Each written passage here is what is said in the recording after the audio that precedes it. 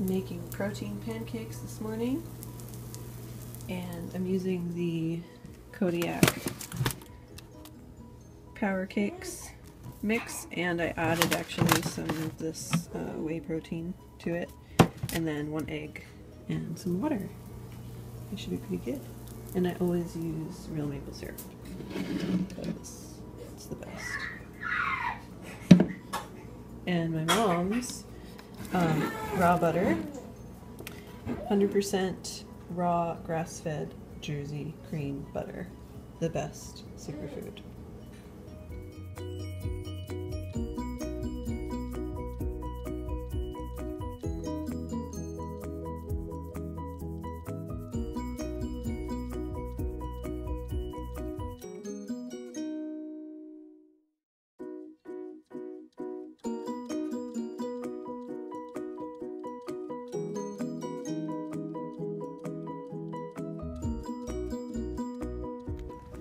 So this is what happens to my boy when I go running. Fast asleep.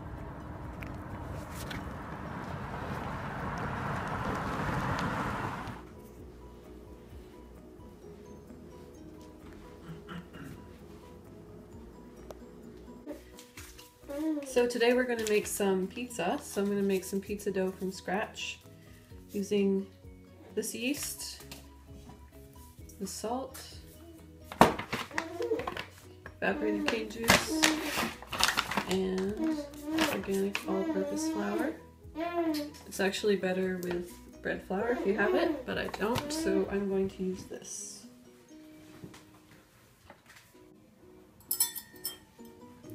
We'll start with 3½ cups of flour.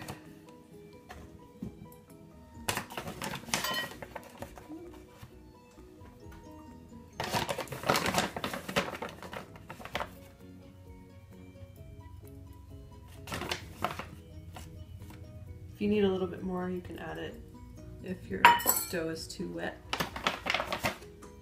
Then you're going to add the yeast. 1 package of instant yeast.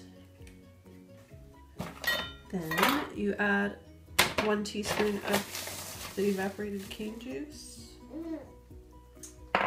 And then you're going to add 1 teaspoon of salt.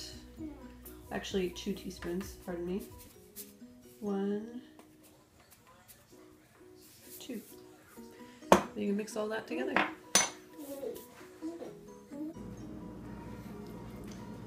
You can mix everything together either by hand or using a mixer, but after it's mixed, and actually simultaneously, you should be adding 1½ cups of water at 110 degrees Fahrenheit.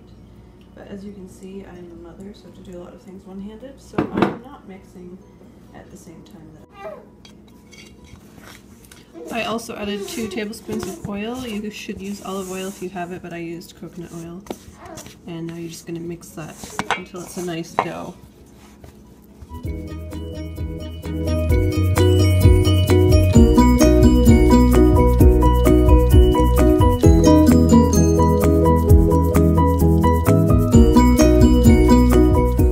As you can see, I put some oil in the bowl, and then you're going to put your dough in and make sure it's coated all over in the oil. Excuse me, and then cover the bowl with plastic wrap and let it rise for about an hour.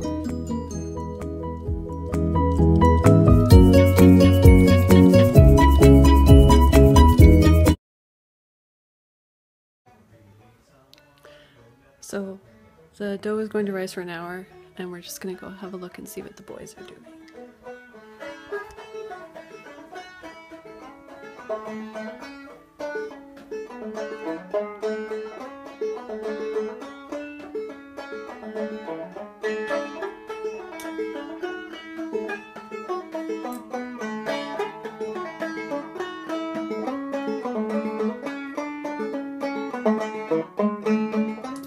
So my dough is doubled in size in about 45 minutes.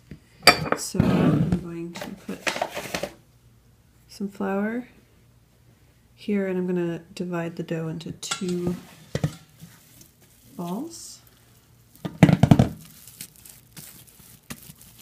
And they're gonna just rest here for a minute before I turn them into crust.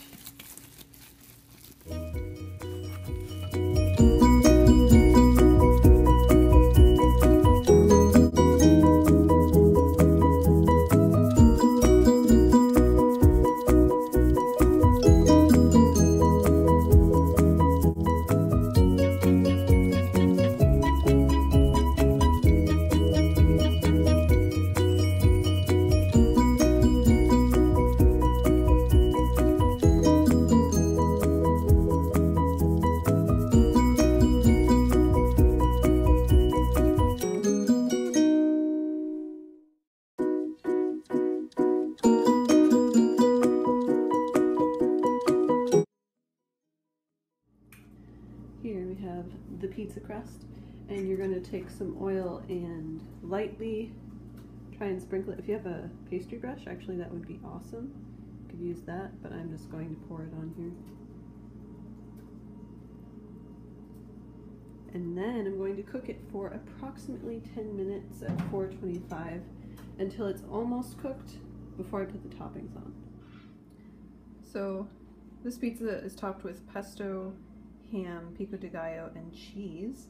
You can obviously top your pizza with whatever you prefer.